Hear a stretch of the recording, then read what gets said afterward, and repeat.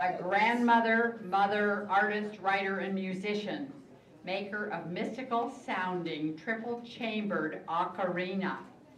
And I've been singing publicly most of my life, inspired as a child by my mother's beautiful alto voice. Born in 1933, I grew up in Illinois on a farm, a BA in music. After 46 years in the Midwest, 3 children, I moved to Berkeley, California. I have an MA in clinical psychology from JFK University, began profound sacred journey into the sacred feminine as music, art, and writing poured forth, heralding the return of the sacred feminine. She interviews women who are concerned about life on Women's Voices, a radio station in Northern California. Janie is a musician, and now we're going to enjoy hearing her. Thank you, Lydia. Thank you. Thank you. I am happy and honored to be here with all of you. This is kind of a dream come true. This is the ocarina I make. This one's a triple chambered. It plays 3 tones at once.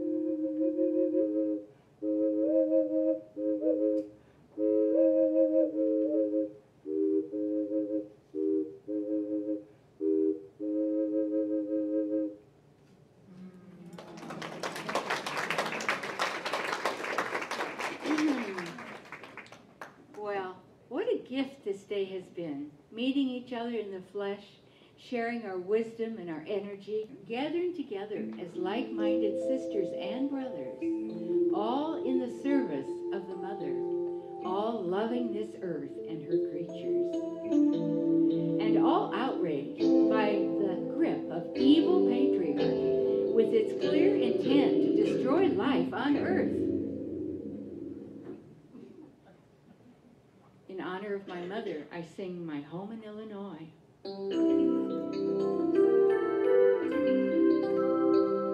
I walk on the land where I spent my childhood and listen to the wind moving through the corn while memories come flooding back of days I used to know there, and then I know I'm home. My dad farmed the land, I would drive the tractor and ride my pony Blackie out to fetch the cows.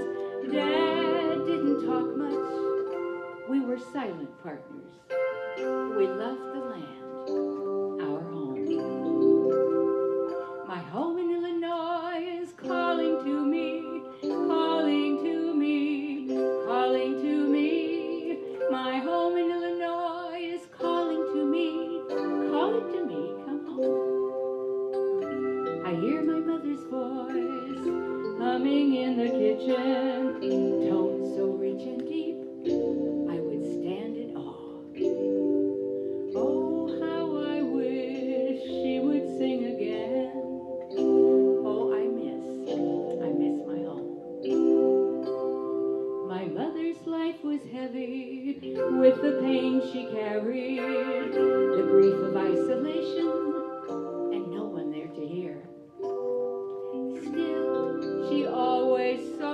colors in the rainbow, and in her heart there was a song.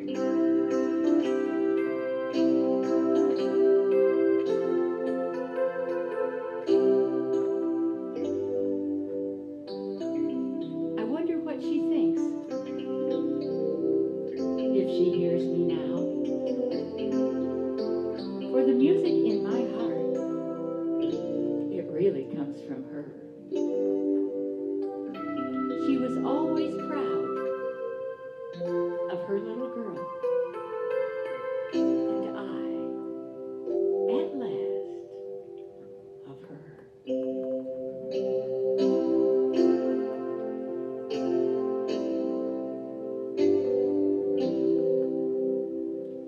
My dog and I, we would roam the pastures, looking for the Indians and the trails they left.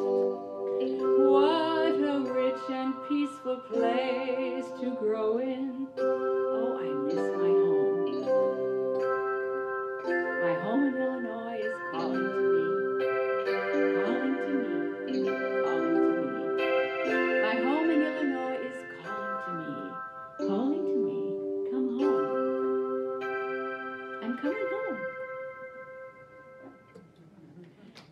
Please don't. Just hold it. Please hold your applause. Thank you. We have been looking at this image of the sacred feminine of mother and child for thousands of years in spite of patriarchy.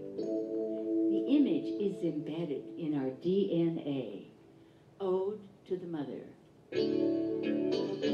We sail through stormy seas, holding on to a star as you guide us where we need to be. We can trust where we are. Oh, mother of all living things, deep in the ocean high above, you reveal our suffering world's pain,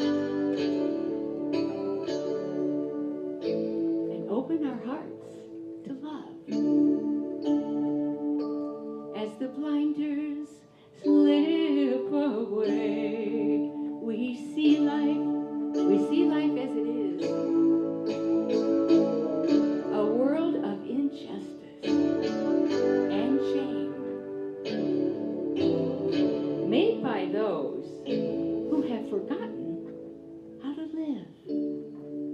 As the blinders slip away, we see life as it is, a world of injustice and pain, made by those who have forgotten how to live. We rise to meet our destiny as holy light shows the way. Deep within the radiant mother and child. Deep within the radiant mother and child, restore the way.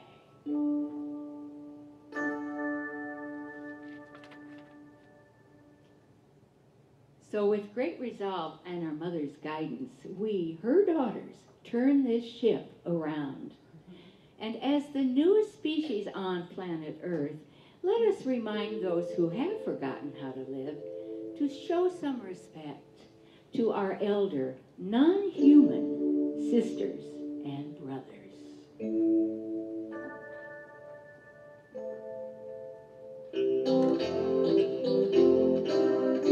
We all live as one on this planet.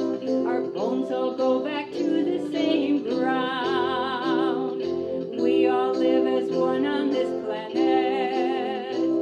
Our bones all go back to the same ground. We all live together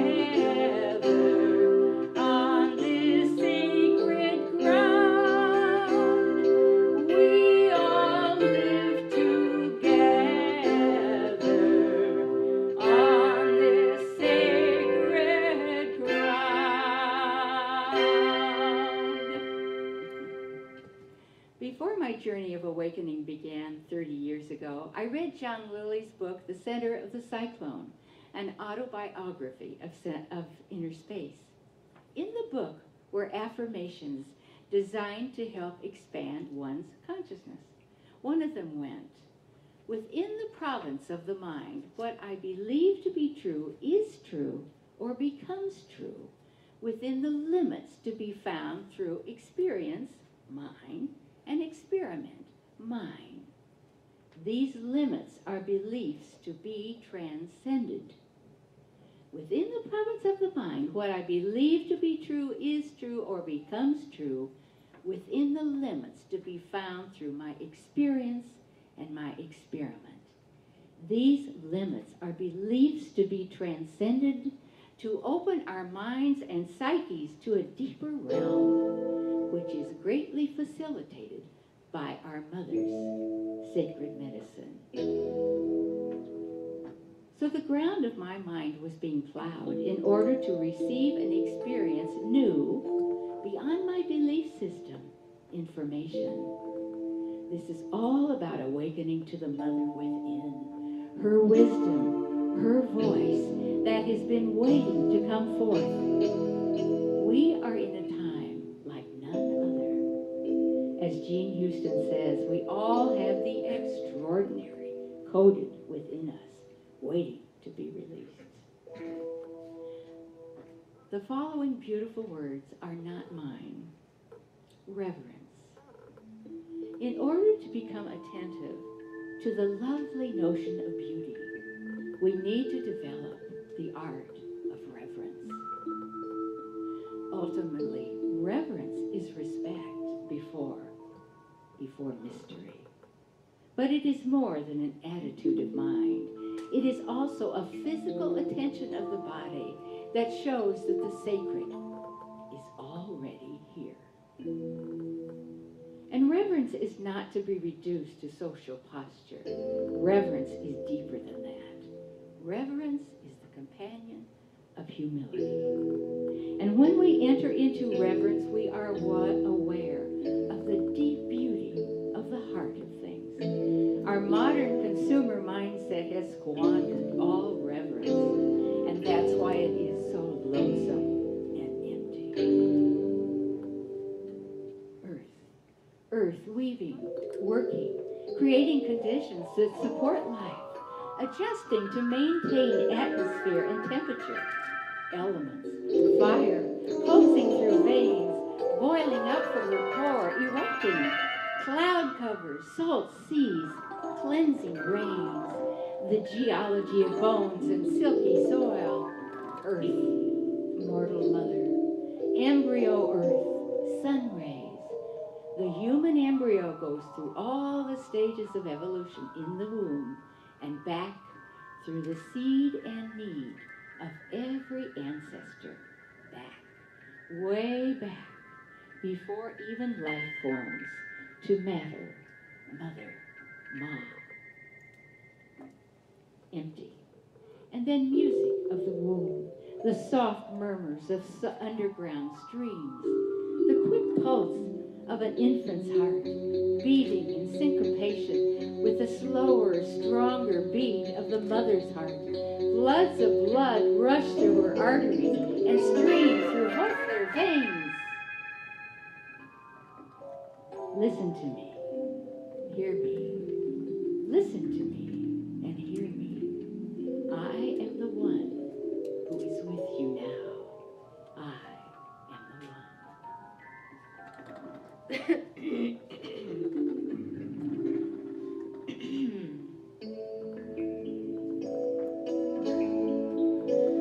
Today, as life comes my way, a rainbow hovers above me to light my way beneath the clouds that surround me. Today, dear, as life comes my way,